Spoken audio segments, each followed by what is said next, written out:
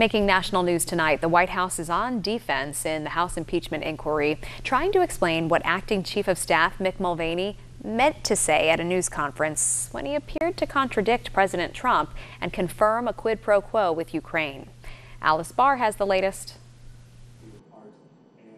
The White House in cleanup mode today after Acting Chief of Staff Mick Mulvaney appeared to undercut President Trump's impeachment defense. There's going to be political influence in foreign policy. In a shocking admission, Mulvaney confirming the administration did delay military aid to Ukraine in part because the president wanted help with a Justice Department investigation into the 2016 election and an unfounded allegation that a Democratic Party computer server was in Ukraine.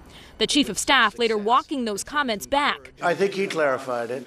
Claiming his words were misconstrued, even though they were on camera. The look back to what happened in 2016 certainly was part of the thing that he was worried about in corruption with that nation. And that is absolutely appropriate. But to be clear, what you just described is a quid pro quo. It is funding will not flow unless the investigation into the Democratic server happened as well. We do that all the time with foreign policy. Mulvaney hours later reversing with the statement there was absolutely no quid pro quo between Ukrainian military aid and any investigation into the 2016 election. Democrats aren't buying it. Mick Mulvaney co-signed the confession to extortion that President Trump has already made. Republican Congressman Francis Rooney saying today Mulvaney's words can't be undone. Quote, it's not an etch-a-sketch, whether dissected or dismissed. The Chief of Staff's words bringing a new focus to the impeachment probe.